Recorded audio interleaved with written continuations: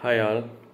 Today we are going to discuss about important case study XYZ Corporation. Regarding that problem, we are going to discuss leadership and employee engagement. So what is the scenario?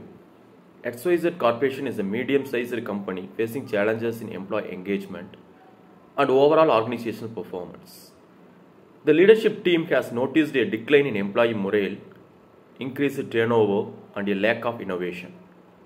So there are concerns about communication breakdown between leadership and employees, impacting productivity and the work environment. So what is the case means? So we are going to see the issues: low employee morale and engagement, high employee turnover rates, lack of communication and innovation. So these are the issues we are going to discuss. How can XYZ Corporation improve employee morale? So what do you mean by morale?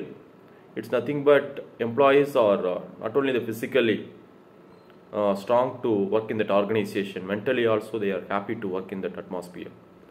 So employee morale and engagement within an organization.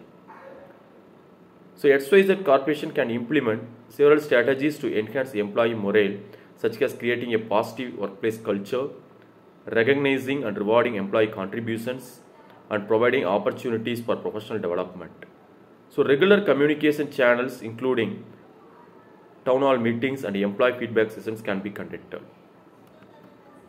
What steps should XYZ Corporation take to address the high turnover rates? XYZ Corporation should conduct exit interviews to understand the reasons behind employee departures. Based on this feedback, the company can implement retention strategies such as competitive compensation packages, career development programs, and a supportive work environment. And also we are conducting regular employee engagement surveys can also help to get the improvement. So next we are going to discuss about how can XYZ Corporation improve communication between leadership and employees to promote innovation. XYZ Corporation should establish clear communication channels between leadership and employee, fostering an environment where ideas are valued, implementing an open door policy. So in HR team, everyone know about the open door policy. So as an employee, anytime we are going to approach top management people, always they are having the open door policy. Encouraging cross-functional collaboration and organizing regular brainstorming session can stimulate innovation. So what do you mean by brainstorming session? Brainstorming session means if you are giving everyone, for example, 100 employees are working in that organization, we will consider that idea. So we will get the idea from all the 100 employees, but we are going to shortlist the best idea. That is the brainstorming session. So we are going to conduct the brainstorming session, can stimulate the innovation. So leadership should actively seek input from employees and create a platform for sharing, improve the communication. What measures can XYZ Corporation take to create a work culture of continuous improvement within the organization?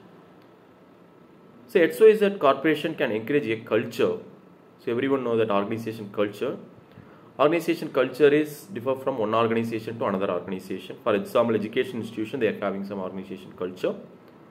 Some industries like that IT, they are having the culture will be differ from one organization to another organization. So XYZ Corporation can encourage a culture of continuous improvement by implementing regular training programs focused on skill development and innovation, establishing cross-functional teams to work on improvement projects. What do you mean by cross-functional team means? You are working in a HR department, somebody working in a marketing department means you can combine with marketing and HR, both of them combine and to work in that atmosphere. So it will help to promote collaboration and creativity. And very important, recognizing and rewarding employees for their employees. So these are the things we are discussed in the case. So very important in every organization, leadership and employee engagement and employee morale. So without employee morale, the organization will not succeed. So again I am saying employee morale means it's not physical, it's a mental health. right? So mentally also prepared and also happy to work in that organization. Next, employee morale leadership, we all discussed. And always they have to motivate the employees. That's very, very important. So these are things will happen in that organization. The organization will success. Thank you all.